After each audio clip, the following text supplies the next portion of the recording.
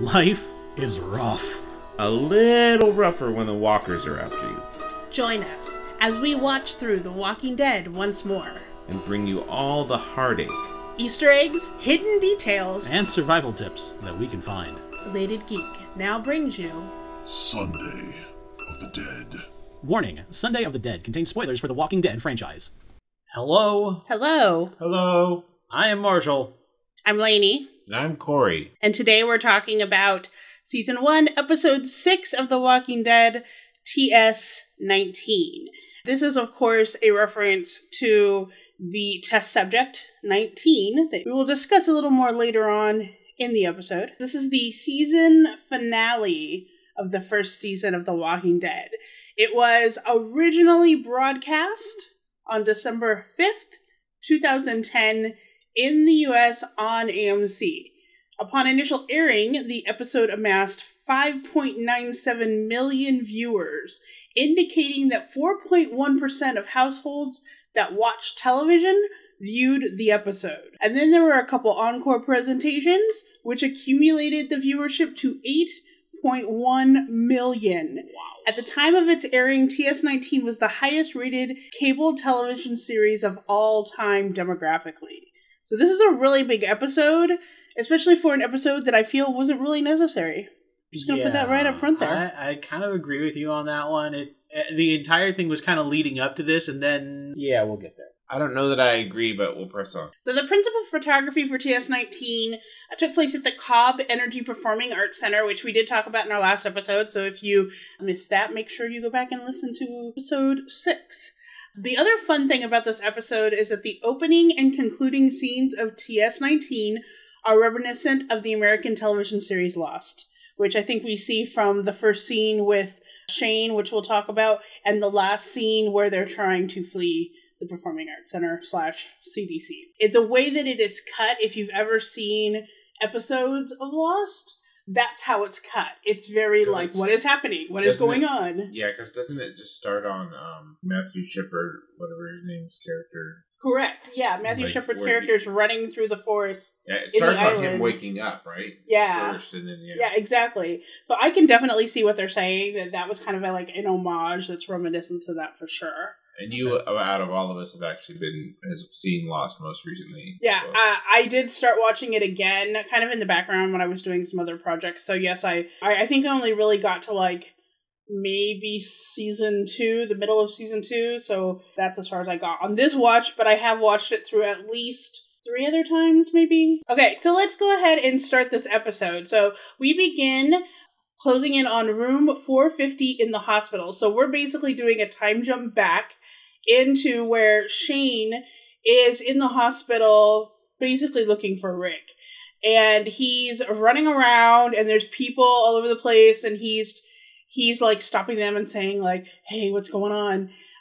Then he sees some army guys that basically shoot live people in front of the cafeteria, which to me was kind of like, forgive the pun, overkill.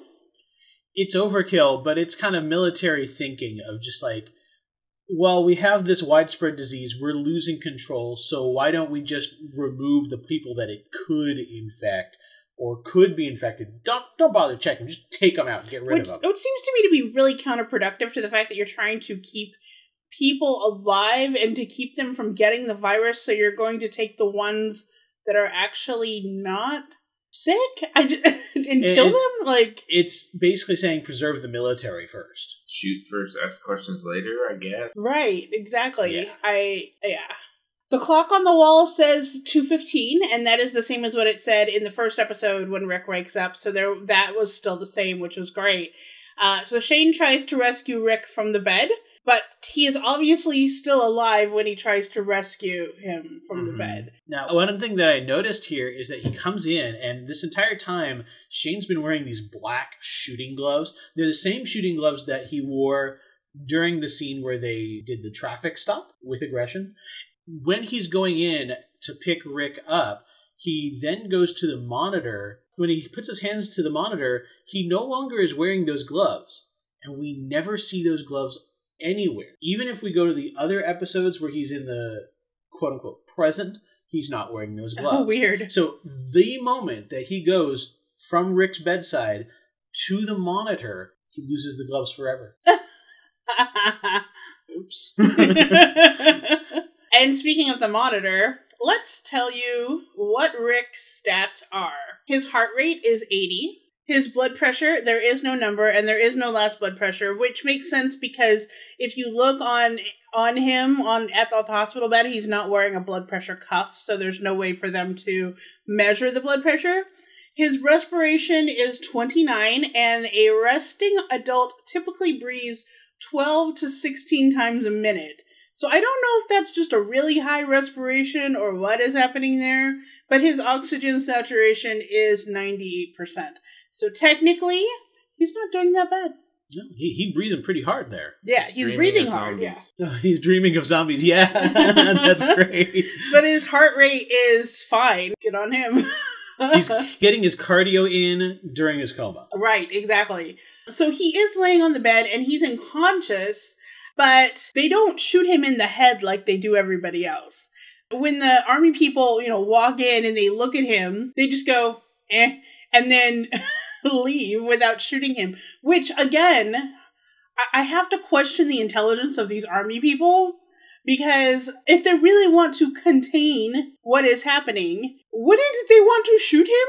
They probably think he's dead already, basically. Which makes no sense at all, because they already know what is happening when they kill people and they become zombified anyway.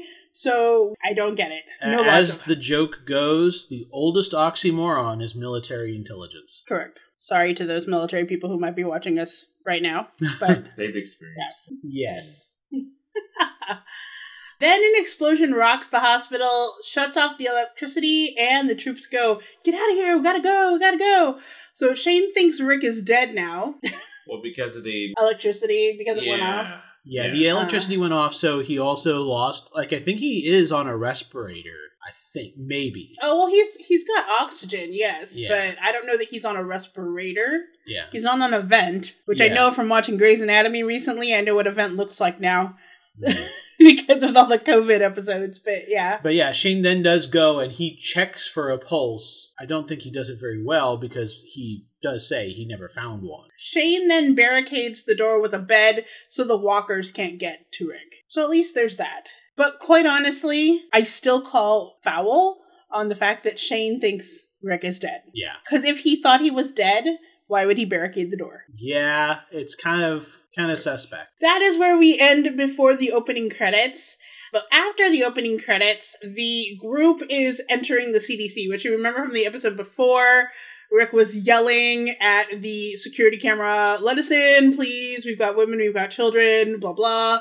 And the door opens. So now they're coming in, and they're in total military formation when they're coming in, right? Yeah, and what I'm noting is that the only people that are armed in this scenario are the men, and they just kind of circle around the women and children, and then Daryl's kind of covering the door.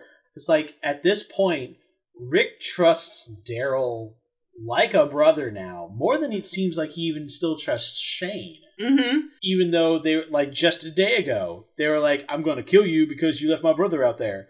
They're already like, "Okay, I trust you to get the door." And it's still just kind of like this ancient mentality of men as warriors and women and children in the protected center. Again, I'm not a fan, because I don't think they trust the women enough to be strong, especially when, in future episodes, the way they treat Andrea about being able to shoot. I get it. Andrea has her own issues with, like, trauma and what is happening there. But the way they don't trust Lori to be strong enough to stand up for people, and then Carol will get there, as we know. But Jackie has already proven herself to be a strong woman when it comes to defending.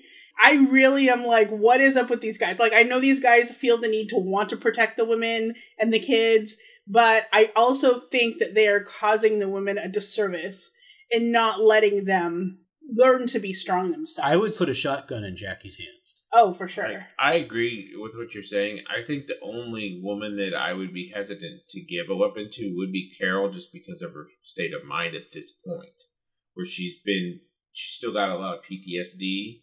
And she might not be as reliable at this point, but as soon as she starts showing signs of like stability, then for sure. Right, exactly. Like I said, I feel like there are, some women there who you want to give a little bit of pause. And I think this does happen in season 2, where they need to be trained. They need to be taught the best ways to defend themselves. And I think that's true in like any case, in any situation. People just need to be taught on how to do this and be given the faith that they can, the support that they can. So anyway, that was my little pet peeve about that moment. So then Dr. Jenner appears and asks if anyone is infected. And let's talk a little bit about Dr. Jenner. So the character of Dr. Edward Jenner was modeled after the English physician Edward Jenner, who was a pioneer in the eradication of smallpox, which cool. I thought was really interesting considering, what they're trying to eradicate. The other thing that I found interesting about this scene was that you can really tell that this is a performing arts location because there's a really big lobby and then there's these wide ramps that kind of lead up to the second floor. Very reminiscent of pretty much every performing arts theater I've ever been in, where if you have balcony seats, you have to go up these big ramps to the second floor. Yeah, this looks like a performing arts center, for sure. In fact, to the left, as you're watching them come in on their left-hand side, there is like an information desk for the CDC that I'm pretty sure was like will call or like refreshments or something at some point. That's what it looked like. But the CDC does they actually have an entire building for information and as a visitor center. Right, yeah. That is in the CDC complex in the real one in Atlanta. Right. But it does make sense that they couldn't film in the real one. Oh, most definitely. Sure. I wouldn't let them in there. So everyone gets into the elevator and they have this whole conversation about who is who and what is happening. And then Jenner says he's going to have to keep his eye on Carl. Wink, wink. Don't we all? Yeah. We all need to keep our eye on Carl. You never know where that kid's going to run off to next. And then everyone goes into the main room. Jackie is immediately claustrophobic, which I think that was really cool to because I like it when characters have like this one flaw that they have to work through, and that was hers, is that she's claustrophobic, but I also find it highly ironic of what happens to her later, that she is claustrophobic. This is Zone 5, so when we talked about in the last episode the video that Jenner makes, and it says Zone 5, so Zone 5 is the zone of this part of the CDC, is that correct? Yeah, that's exactly it. When I first saw it, I thought, wow, that clock back there says a very strange time, because if you put that in the military time, it looks like it says that it's 4:21 in the afternoon. Now remember, when they first went into the CDC, it was getting dark. Mm-hmm. So it had to be somewhere between 6 and 8 p.m. Which is why I found it so weird that it said that. Not like that would be a really weird continuity error. But we later find out that that's not a normal clock. And the last thing is that the computer system is named Vi, which is funny because it's also my husband's mother's name. Yep. I'm willing to bet that it means verbal interface. Well, that would be the smart thing to think. Because you just talk to it, it talks back. It's basically like Alexa. Next, they go into a lecture hall and they have blood tests. Given what we do learn about the zombie infection, it does seem really weird that he's asking for these. But there's a lot of little bits that are going on here to kind of prepare. First off, while he's taking these blood tests of everybody, they're in this lecture hall room, and there is a whiteboard that's visible. I spent a good 20 minutes backing and forthing trying to read all of this text that is intentionally blurred out by the camera's lens. Like the way they focus things, you could barely read it. But what I could find was the words progress and diagnosis, and there's some down arrows that are to be seen. There's a hierarchy chart, and there's a thought cloud diagram. And the diagram shows a number of separate subjects that are all linked to smaller groups of 3. So what I'm picking up from what they're doing is that in this room, a whole bunch of scientists were gathering together, and they were seeing all the different symptoms that these infected, the zombies, were exhibiting, what was the causes of death and then reanimation, to try and figure out the mechanics of the zombie infection so that potentially they could find a way to fight it and reverse it. But I don't think it really worked too well. Also, we see in a later episode that even minor diseases, if left unchecked, can cause a huge issue for a small enclosed society. So I don't think that when Jenner is talking, he's asking about the infected, but when he's doing this test, he isn't testing for a quote-unquote zombie virus. he's testing for other pathogens that could quickly spread and kill all of them since they're all in this underground space together. They're all confined. They're all sharing the same air. So one of them being infected with anything could take them all out pretty darn quick. Next up, it's time for a food and wine party. And I think this might be my favorite scene or a group of scenes in the episode because it gives them all the opportunity to finally take a breath and relax, even if just for a few moments, knowing that they don't have to be like afraid something is going to kill them at any point. It's like a safe space. Correct. Yeah. So Carl gets some wine and immediately hates it. And as far as I know, I don't ever remember him drink alcohol again for the rest of the series. Just pudding. Yeah, all I see is pudding and regular Right. food. Right, we're going to have to track this, I think, too. If we see him drinking alcohol again, we can see if he does. Daryl makes a stereotypical Asian plus alcohol equals red face tolerance joke. Wow. Shame on you, Daryl. When it looks like they're in this sort of like cafeteria snack bar thing, there's a beverage fridge over on the side, and it looks fully stocked, including wine bottles, which is kind of cool. I mean, right? What he probably did was take everything from all the different other areas they've closed down and put it in this one central snack bar cafeteria location. It has an ice cooler. There are some other things that are cafeteria-like there. Yeah, there is actually a full cafeteria-style bar, and it does have a menu listed. So there is a regular menu. This day you get these kinds of foods. This day you get these kinds of foods. Then Shane gets a little snarky about the fact that they only found one man when they wanted answers to what was going on, and not a whole team at the CDC. And it's a little jab at Rick. Shane is the most passive-aggressive person on this show, really. I think everyone else is pretty much in your face aggressive when they're trying to like put someone down. But Shane has these layers on layers of double meaning, pointedly being like harsh with someone that I think is in this season in total. But he's also just very backstabby as well, because in one hand he'll be like, yeah, we need to go with Rick and he knows what he's talking about, and the next minute he's like, good job, Rick. Yeah, I think this is still kind of setting him up to be the villain for next season, because this is showing what kind of a villain he is. He's the I'll support you in front of everybody and then backstab you when it's good for me, and I'm just going to constantly try and build up my own support base behind your back. So then Jenner says that people left when things start to get overrun, and there were also suicides. That's why he's the only one there. And then Glenn says that Shane is a buzzkill. And he is. He is. And again, way to go, Glenn. So then the group goes to where they will be sleeping for the night. There seems to be break rooms, rec rooms, showers, and areas to sleep. And there is other areas for long-term residents, but apparently, since he's the only one here, he powered all of them down to save energy on the generators, but that means that nobody gets real beds. Sad face. Then there's a shower montage. We have Lori, who is happy to be in the shower. T-Dog, also happy to be in the shower. And Glenn, all happy to be in the shower. Then Rick gets in the shower with Lori. Shane is shame drinking in the shower. And Andrea is traumatized. If you notice, there is something on her knee. We're going to get there later on. But one thing that I really was interested in was that Shane has this tattoo of a little bird on him. Yeah, it might be his. And they just didn't change it. Yeah, who knows? Yeah. So then Dale hears Andrea vomiting, and Dale comes in to see what's wrong. If you pause the video when Andrea goes from the toilet to sitting against the wall, you can see this little bit of like something poking out from under her right knee. Now, at first I thought it was a knee brace or something. It could also be, if you look at the shower sequence, it's a Band-Aid.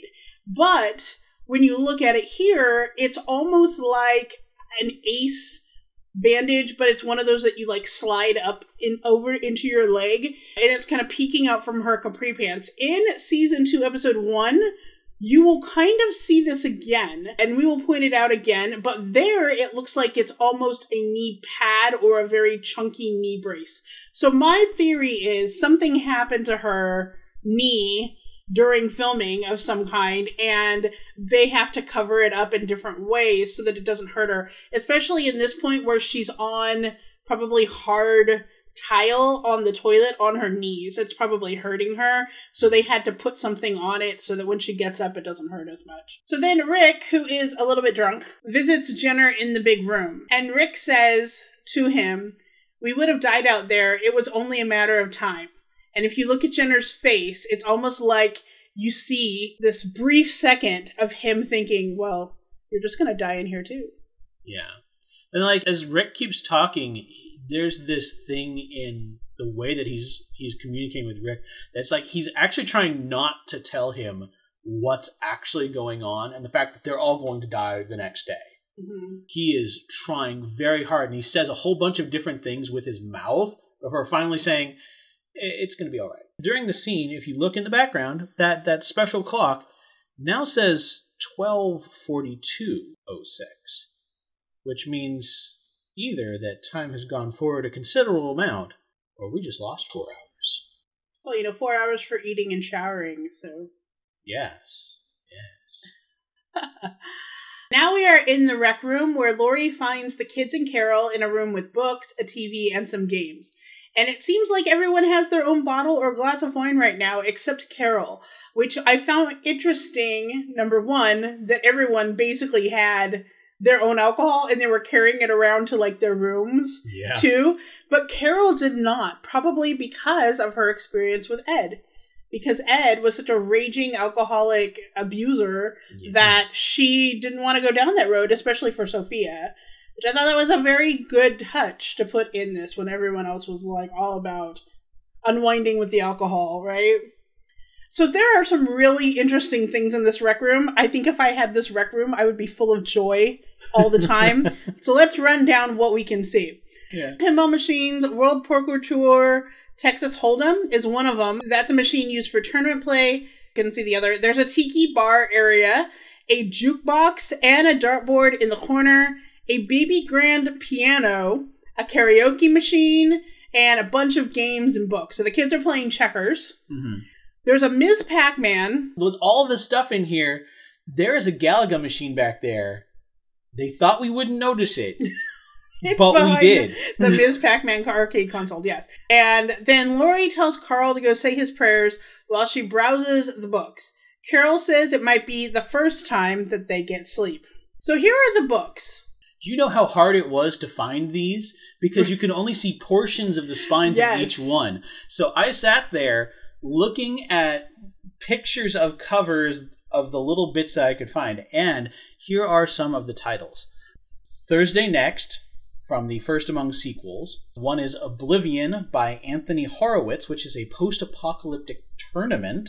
The House of Christina by Ben Haas, which is a World War II romance about a woman who has a whole bunch of different lovers that come in and completely change her life. The Sun Over Breda by Arturo Perez Revente, a war photographer story. Back Home by Michelle Magorian. And this is another World War II story, but this one's about a teen that's being shipped around from different places and trying to find love and loss of... Unfortunately, none of them seem interesting to me. No. And I like books. But the one that Lori basically selects is called Reasonable Doubt by Philip Friedman. It is about an ex-prosecutor whose son is murdered. His daughter-in-law is accused, and he learns painful truth about his son's life in the whole process of trying to figure out what is going to happen about his son's murder. That's a very uplifting book to unwind with. Right? But she was like, right... If you look at how she picks that book, she doesn't browse for long. She's like, oh, that one. That was like she wanted to read it before. Lori's addicted to trauma anyway, so it probably feels like home for her. I mean, if I was in her position, I would probably have picked Back Home because, that was nice enough to be like a Disney movie.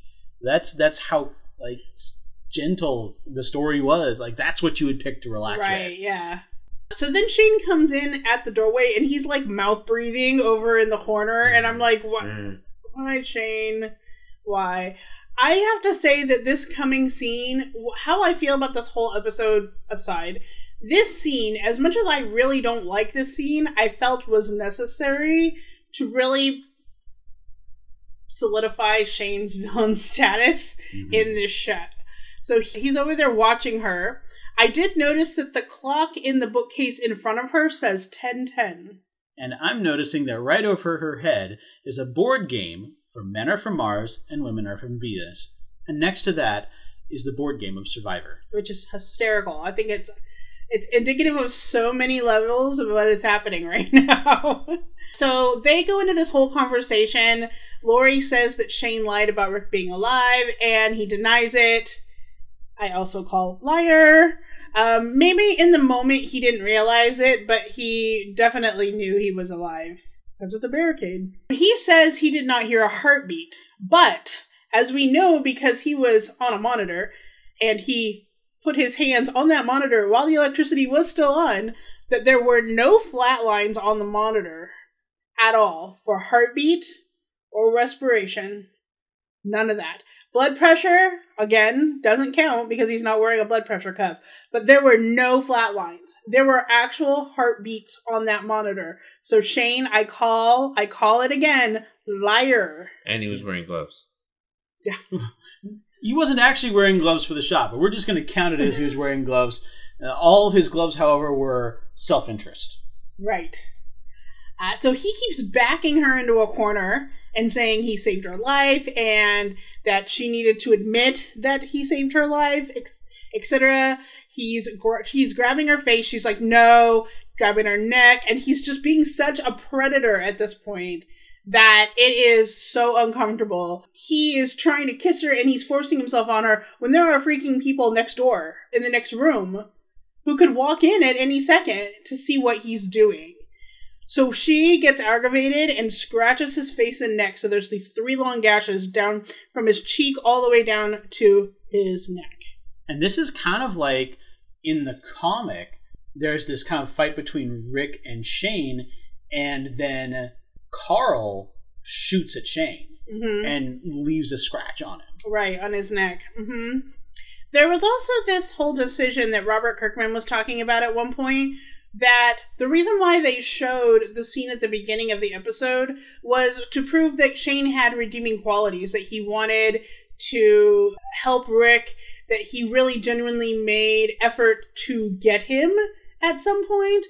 But I think not only did that not come across the way they wanted it to, but this scene totally negates and also confirms that Shane is a misogynistic jerk and he should be Me Too'd and exiled immediately. He is voted off the island. Bye-bye. Rick enters his sleeping area. Carl is on the couch, and Lori and Rick are on the floor. Now, Rick says, you don't have to be afraid anymore. We're safe here.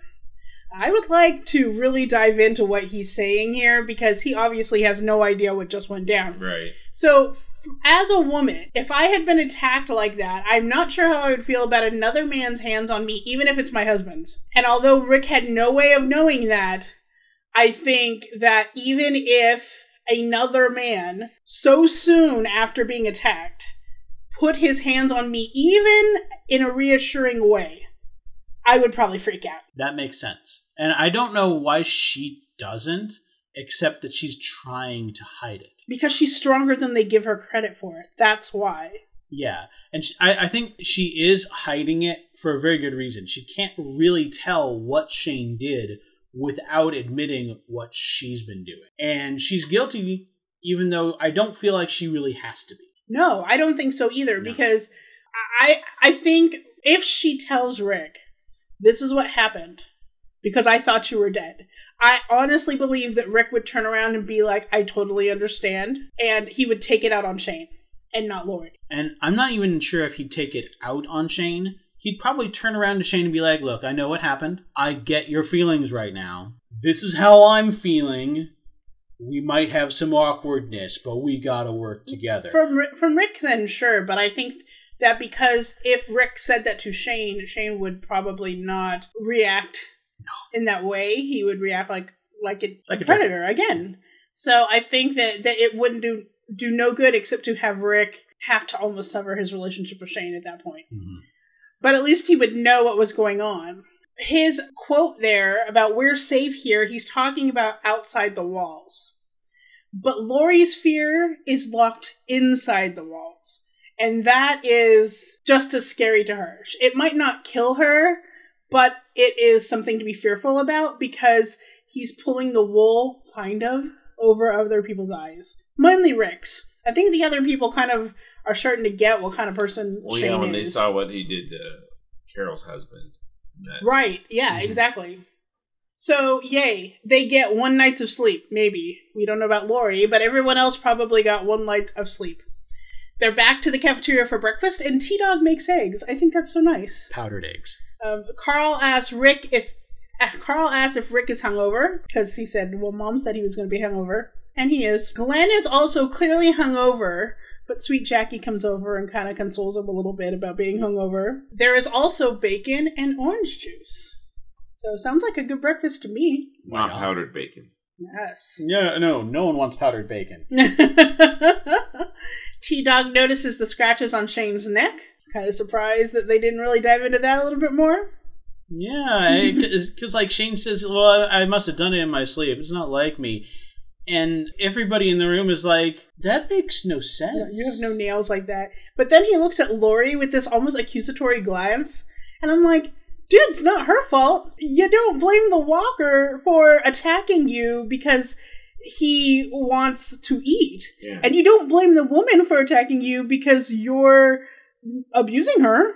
Yeah, she had no excuse. So this is also kind of like previously when Shane tried to shoot Rick and Dale saw it, the way that he talked to Dale is very much like this, where he's telling them what the truth is. And he's giving them this look. It's the same kind of look that he gave Dale.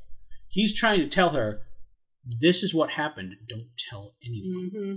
Then they are all back in the big room, Zone 5, and Jenner explains what exactly TS-19 is. So he shows them this video of the test subject. Brain scan was really cool. Yeah, the brain scans and how the virus affects someone, and then you see that they are shot in the head. Mm-hmm. So it lists the time of death and the reanimation, but in a weird kind of code. It also lists a rate of necrosepsis. I can't read that. So the rate of necrosepsis is because what we have seen is that people are dying of something else, and when they die, they reanimate. And so this necrosepsis is basically the infection of dead tissue.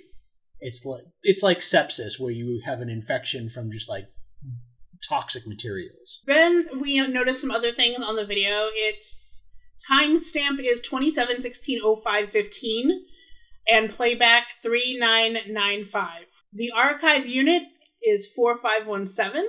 Test subject 19 was bitten and volunteered to record the process of the infection, and the infection spreads like meningitis because it affects the brain. Jenner says that he also lost someone too in this whole thing, which you're starting to connect the dots about who TS-19 might actually be. He also says that reawakening is anywhere from 3 minutes to 8 hours. This one was 2 hours, 1 minute, and 7 seconds. This is interesting, too, when you think back to Amy. Amy was obviously a long time. She was closer to the 8 hours spectrum because she was bitten at night when they were having dinner, which we know was around 6 p.m.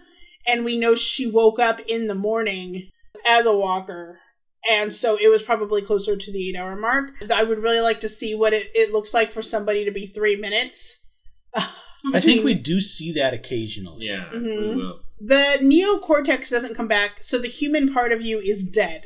It's basically just this insane hunger. Yeah, it's a brainstem, right? It's only the brainstem that comes back. Correct. Yeah. I guess it's not explained as well, because we noticed that zombies do things that could conceivably be human logic.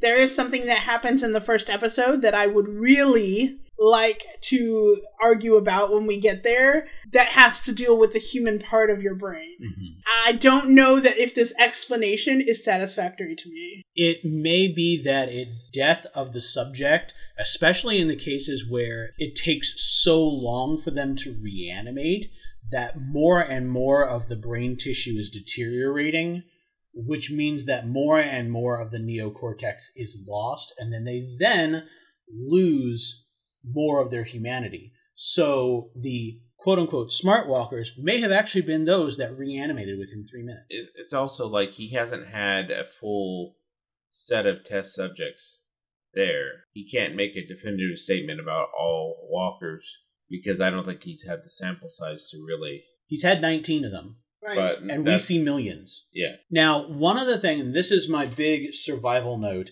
it's very important. If you find yourself in a zombie apocalypse, there's one thing that you have to remember. There is no known microbe, virus, or prion, anything that is organic. There is nothing that we have ever experienced that can do what this is doing. The energy required to restart the human body after death is so intense that no quote-unquote disease can possibly have the power to do it. Therefore, if you find yourself in a zombie apocalypse, it will either be with still living people that are reduced to mindless predators, or it's some sort of paranormal event. If this is just standard living people that are running around trying to bite you, this is good news, kind of. I mean, it's sad that they're reduced to that, but it means that you can kill them by killing them the way you would kill a normal person. You can just shoot them in a way that would put a normal person down, and they're done. If it's a paranormal event, I have no clues for you, you're done. So Jenner says that he has been in the dark, metaphorically, for a month. So he doesn't know really what's happening outside anywhere. It's just whatever he's doing down in his hole, basically, right? The countdown behind Daryl says 1 hour and 13 seconds. Yep, that's right. This clock has been in a countdown the entire time. So Dale finally asks about the clock, because Dale, honestly, is one of the most observant people in this group. That's why he was always on watch. Yes, always. I do have to say that, he's the one who notices that there's something going on between Lori and Shane. He's the one that notices when something funky is going on with Andrea. Way to go, Dale. I love how observant you really are. So then Jenner says that the basement generators run out of fuel, and then the facility-wide decontamination occurs when the clock runs down. And now we have another issue.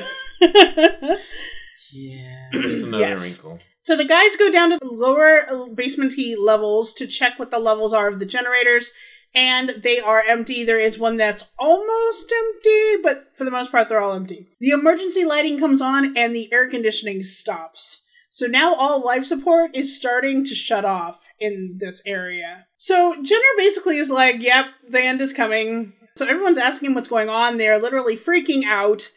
He grabs a bottle of whiskey from Daryl's hands. Daryl, from the point of the fact they had dinner the first night to now, has had a bottle of alcohol in his hand 24/7.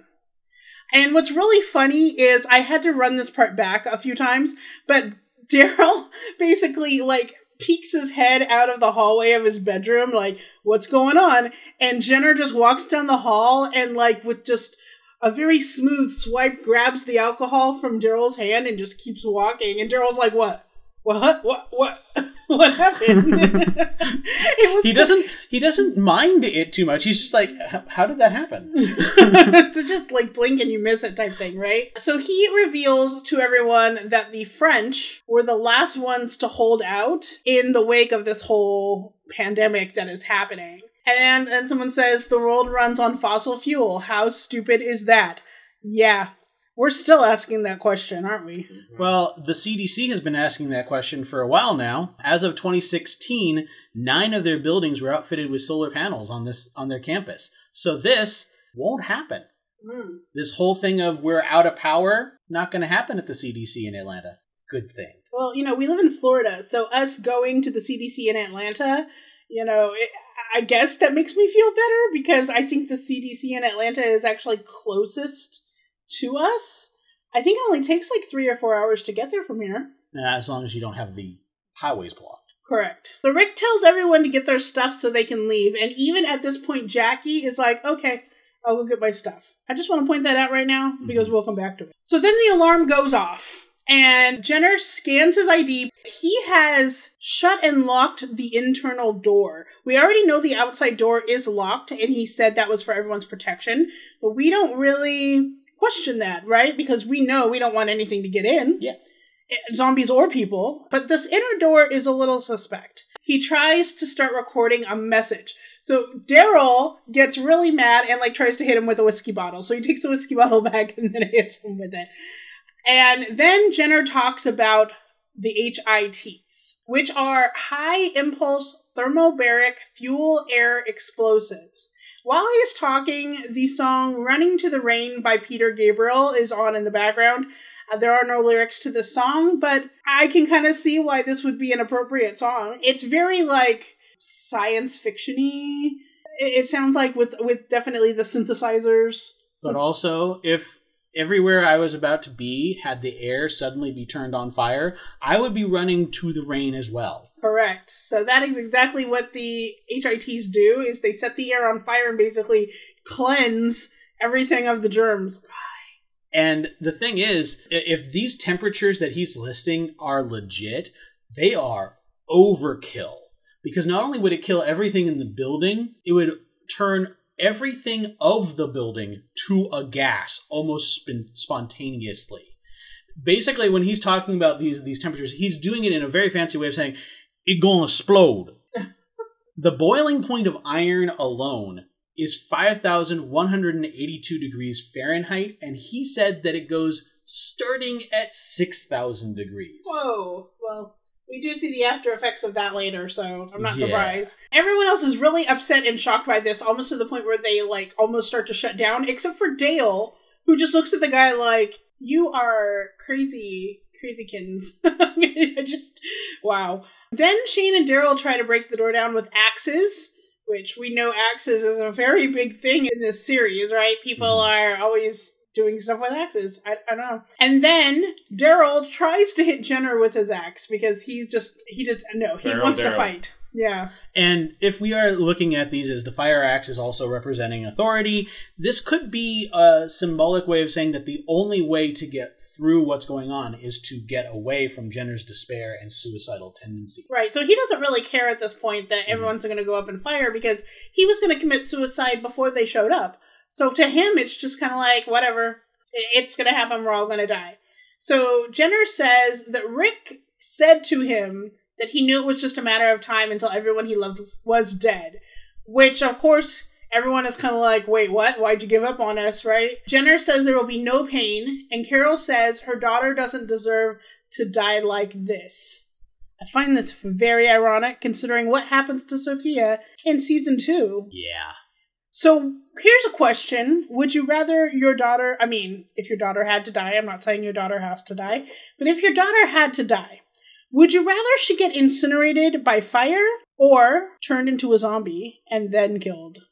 Less pain, better. So fire. As long as the fire is as quick as he's saying. If she's instantly evaporated like this, sure, she won't feel a thing.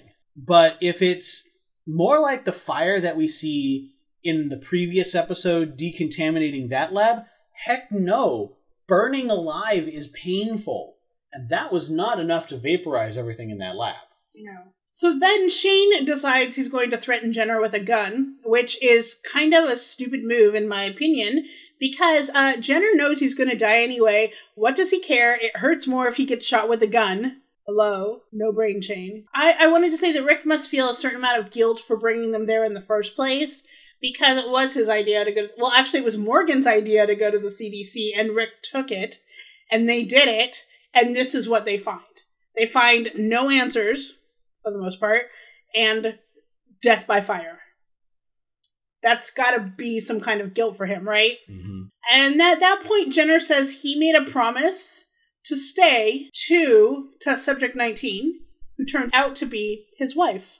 Yeah, and I thought, as he was describing his wife, he said that she was the smart one. She was the smartest one that worked there, which I thought was just the cruelness of fate and Kirkman to make the smartest CDC scientist be the one to go to get killed and take it out when they would need her the most. At the same time, this is another one of those points where we see somebody who seems to be very important, but was actually somebody who was not as important. Jenner says, I was not very important here. I didn't really do anything important. Mm-hmm. She was the important one, but now he seemed to be super important because he's the only one we see. That is true. Daryl is back to trying to axe the door again. Wouldn't you? Yeah. Then, finally, Jenner says, okay, I'll open the door. So earlier, he had been talking about how all these doors couldn't be opened anymore. That there's no escape now from this room because of the protocols, and he could have opened it the entire time. He was willingly holding all these people here. Not only that, that door used power to go from below to up, and now had to require power to hold itself in that. He was wasting time and power to hold these people in there with him while he died. That is hyper selfish. Yes. Oh, and there's 4 minutes left on the clock, by the way. 4.5. Rick thanks Dr. Edwin Jenner for letting them leave, and then Jenner says, the day will come when you won't be. And this is actually the title of the Season 7, Episode 1 premiere episode. And I guess, we'll talk about what happens in that episode when we get there. Then Jenner whispers something in Rick's ear, which, if you can tell from the look on Rick's face, is very shocking and very surprising. But we won't find out what that is until the end of Season 2, what he says. At this point, I want to say that I feel like while we talk about why this episode was even included, in my opinion, there are two things that happen in this episode that are important. The first one being the way that Shane attacks Lori, and the second one being this one little bit of information. And other than that, I don't believe that this episode, while very action-packed and very exciting, I just don't feel that this episode was needed. In fact, it wasn't even in the comics. They don't go to the CDC in the comics. So if they can do it in the comics, I don't think they really need to show it here, especially when everything else feels like they just keep talking full circle for circle. So let's stop a minute before we end this episode. There are still some things that happen, but let's stop a minute and discuss what you think about that. I just felt like you could have handled all of this outside of the CDC. The villainization of Shane could happen literally anywhere, no matter where they went. The way that he acted towards Lori could have happened anywhere. What Rick learns from Jenner, it turns out to not actually be impactful for the rest of the story. It's impactful for Rick's mindset, but it's not actually impactful for the plot. Yeah, the only thing I think that was interesting about this episode in the way is to give them a break and let them just be able to relax anything. Now, that could have happened other places, I'm assuming. But that was the only thing I think that, was a benefit to this episode. I don't really have an opinion either way whether they needed to go to the CDC or not. So there are 4 minutes left, and at this point, Jackie decides to stay because she doesn't want to end up like Jim or Amy. And in my opinion, this is completely out of character for her. I just was like, wait, why? Like, what is your reasoning? Yeah, you don't want to end up like Jim or Amy, but did you just suddenly lose all interest in living in like a couple minutes because this guy was being a jerk? The only other thing that I can think of too that may have swayed her is the fact that his basic revealing of keeping them in there with him may have made her realize that he didn't want to die alone. And the type of person that she is would probably go, he needs someone with him when he dies. So I should do that, since I still don't want to go on. But I still don't get it. I do not get it. She is a fighter, has been the entire series. She's caring. She was doing that, she was caring for Jim. But all of a sudden, she just, I don't know, she gave up. And I've said it like all season, I do not understand this decision. If anybody could just stay behind with him, like if that was all that she was doing here, she could have just turned to Dale and been like, yeah, well, he needs somebody with him, so Andrea wants to, let her. Yeah, she's got crappy reasons, but Jackie's reasons were worse. And as we saw earlier, that she was claustrophobic, so why is she all of a sudden going to stay? Exactly. I think this was just, okay, we want to get her out of here. We don't want her character here anymore. Right. I think it was bold. So Andrea says all of a sudden she's going to stay. She's done. And Dale's like, nope. And so he goes in there and basically just says, if you stay, I stay. And she goes, you have no right to make this decision for me. And he goes, you have no right to make this decision for me. Dale.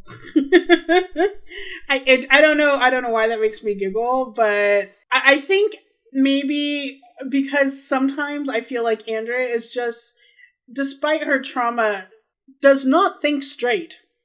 No. At all. And including the fact how she responds to Dale after this goes down, and she blames him for not letting her commit suicide, but also for making her save him. I was like, wow. That happens in, I think, episode 1, and we'll talk about that then, but wow. Yeah, it's funny because she's like acting childish, and he's acting childish in front of her to show her how childish she's acting, basically. He's mirroring her behavior. Exactly. So, then they try to get outside the doors, and Rick and Daryl are trying to hit the windows again, trying to get it open, and so he's desperately trying to break out. Carol hands him a grenade, which was the same grenade that Rick found in the tank in the series premiere, Days Gone By. And she said she found it when she washed his uniform. But what really got me was Shane's comment. Because she's like, hey, I've got something here that might help. And he goes, oh, we don't need a nail file. Really? Like, you've seen a woman who went from getting beat on the regular, who is continuing to survive, and then you saw her whack that dead husband's head way open with the axe, and now she's saying she has something that's useful, and you're going to discard that? You're just going to be like, oh, well, it's not about beauty, it's about getting out of a wall. Not only is that funny, because what Carol was doing was a completely selfless act. She was washing Rick's clothes. Rick, who she didn't even know at that point, knew Lori. She knew Lori. So maybe she was doing it for Lori, but she doesn't have to wash the clothes of anybody besides her daughter, and her husband. And a lot of times her husband would be angry if he found out that she was. But she really wants to do her part in the camp. She said that to Rick. But this completely selfless act may be the one thing that saves them. Mm-hmm. And I just gotta say, that was a really nice point that they wrote into this with this grenade. I thought just so smart how they not only made this a character choice, but also a plot choice as well. So they finally get the windows broken, yay, and they can get out. We already kind of talked about the whole Dale and Andrea thing. Did anyone see that Daryl not only killed a walker with a melee hit from his crossbow while they're running out, but when he does this, he launches the head of that walker like 2 yards away from himself. He doesn't just go, whack, it's dead. It's whack, and you're out of the park. That was like excellent melee strike. You haven't seen this since you've been playing Halo. Come on, that kind of a melee hit. So Dale, I guess, finally gets Andrea to get out. So with 22 seconds left, you see them crawling out of the window. And the CDC explodes. So this is how they did it, I found out. A plate was installed on set which hovered over the pyrotechnics. So this plate was turned upside down to create an optical effect where the flame travels across the panel. This created an illusion that the explosion was expanding. The sequence is divided into 6 different cuts. The first one consisted of the rupture of the glass of the building. The last frame concluded with the collapse of the Centers for Disease Control and Prevention. That's kind of cool. I like knowing these little tidbits about how they do things like that. So it's basically just a mirror that they tilted to make it look like the flames were getting bigger. Correct. Yeah. So the survivors are leaving the CDC, and the song that is playing is Tomorrow is a Long Time by Bob Dylan. And I'm going to share with you some of the lyrics from this song. Some people were saying that one of the reasons why this song is applicable is because they had to wait so long for a second season. They had to wait 11 months from this point to when the second season started. Which would have actually started in universe the next day. Yes. So here are some lyrics from the song. If today was not a crooked highway, if tonight was not a crooked trail, if tomorrow wasn't such a long time, then lonesome would mean nothing to you at all. Yes, and only if my own true love was waiting, and if I could hear her heart a softly poundin', yes, only if she was lying by me, then I'd lie in my bed once again. I wonder how much it costs. Because it's Bob Dylan. Yeah. When we are looking at the 5 cars in the caravan, there were 5 that approached the CDC and 5 are leaving. I'm making it a point to say this because some things happen in episode 1 where there are not 5 cars in the caravan anymore. So the 5 cars are still the RV, the SUV. It's not really an SUV, but that I don't really know what else to call it. It's Carol's SUV. There's a van, a truck, and a Jeep. Also in the truck is Daryl's motorcycle. The last thing we want to say about this particular episode chronologically is that in a 2014 interview with The Hollywood Reporter, Robert Kirkman revealed that he regrets revealing that everyone in the New World is infected too soon, saying, if I had to do it again, I wouldn't have done the CDC episode at the end of season 1. It possibly gave away too much information and was such a big change very early on in the series. So, yeah, I think what he's saying is that maybe if they had done this later, it would have been a good idea. I kind of understand what he's saying, and I kind of semi-agree with him. They could have revealed it without even the CDC thing. Just the actual in action, it can be revealed. Yes, correct. Even if they wanted to have somebody sit there and actually explain these mechanics outright, they could have done that. They could have had somebody like Jenner wander around with them for a little while and be like, this is what I know, and then have him get bit and be done with it. Mm-hmm. So first let's talk about who died in this episode. Jackie and Jenner were the 2 that died in this episode. And, they didn't really die by anyone's hand, really, except maybe their own, because they could have left. Yeah, they could have just walked out. Mm-hmm. The comic book connection. When I was reading, there weren't a lot of connections with what happens at the CDC as a whole. The fact that they went to the CDC is not in the comics. However, there are some events that are similar to what happens, with Shane being scratched, Dale comforting Andrea. Dale really likes to comfort Andrea, if you get what I'm saying, later on. Even more in the comics. Yeah.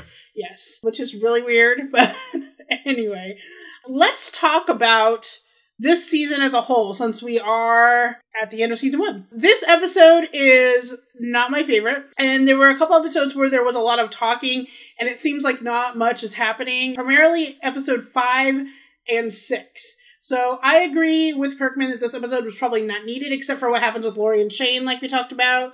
On the whole, my favorite episode was episode 2, which was Guts, because it really showed like the group was starting to come together. They figured out the whole thing about having guts on them. And I think it just really showed this establishment of this group and these characters. I would have to agree with that one. I did enjoy that they figured that out. It does seem a little early for them to figure out that trick, but still it was cool to have them find that teamwork that early. I would say my favorite episode was episode 4, Vatos. Just because it was a nice blend between action, drama, and comedy in this world. I do enjoy it when you can have a little bit of comedy and levity in these post-apocalyptic worlds. You can see these strong characters and how they're surviving and the morality of their survival. Those are some of the things that I found most interesting about this show, is different people's morality of surviving, rather than just, well, there's a zombie, let's shoot it. And that is our season 1, episode 6 of The Walking Dead. Next week, we are going to talk about season 2, episode 1, What Lies Ahead, which is a whole new season for us.